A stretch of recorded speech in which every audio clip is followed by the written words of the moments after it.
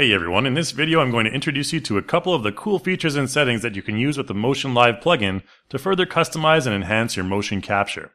In this tutorial we're going to use the OptiTrack body motion capture data, but the same settings can apply to any other gear profile as well.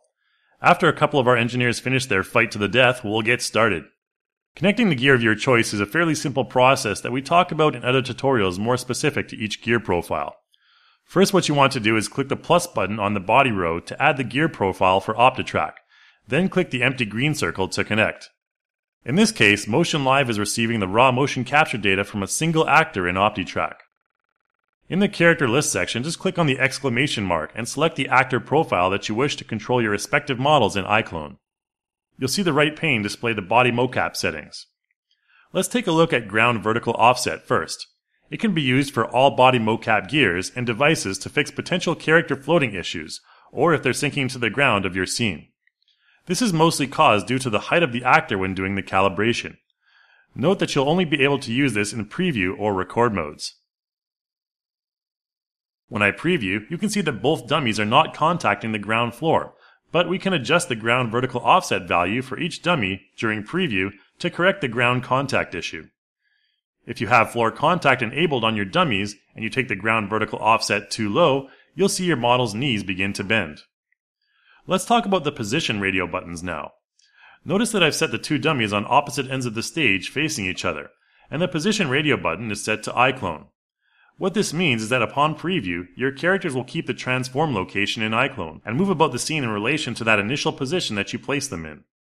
We only have one fabulous mocap model moving in one direction in OptiTrack, but we can have the characters mirror the movement data if we place them on opposite ends of the iClone project area. If we switch the position radio button of both characters to mocap data, what will happen is that upon preview, both our characters will snap to the relative positions they are at in the OptiTrack capture area. Because our adult dummy has longer legs, he'll cover more ground relative to his miniature companion due to retargeting to the different bone structures. Here's a good example of when you may want to retain the iClone position data. In this project, our female dummy is attached to a moving platform. In a situation like this, we obviously wouldn't want our female dummy to snap to the capture position in OptiTrack, as she would then not be on the moving platform. Here you can see our highly paid professional mocap artists performing their motions individually according to the timing and movement of the platform in the scene. Because the project is set to iClone position data, it doesn't matter where they are standing, and they can both see the view screen to help them time their respective reactions correctly. In the second example, our actors have decided that the capture area in OptiTrack will do just fine for the scene they're about to act out. This can be a useful method of capture if you have real physical props or obstacles in your real-life capture area that you need to avoid or interact with. It's much easier than placing them in iClone post-capture. It's also the recommended method of capture if you have two characters interacting with each other, as in the scene.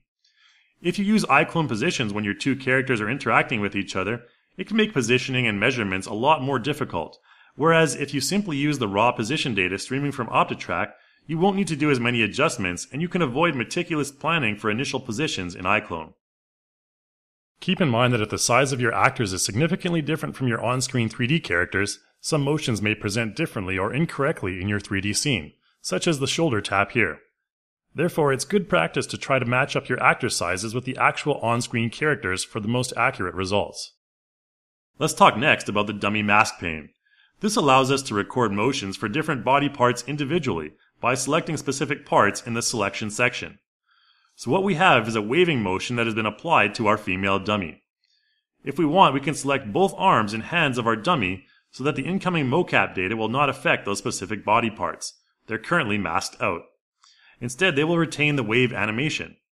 We can set the vertical offset a little lower and then preview to see the results. You'll see that the waving animation will remain on the arms and hands, while the rest of the body will now follow the body mocap data streaming in from OptiTrack. Now let's take a look at the mirror feature. Actors can use the monitor as a mirror to perform their motions more accurately with this feature. If we select the mirror motion checkbox for the male dummy and preview, you can observe that he will move the complete opposite way to his counterpart. For these mocap actors like ours who easily get turned around, this can be a very useful feature.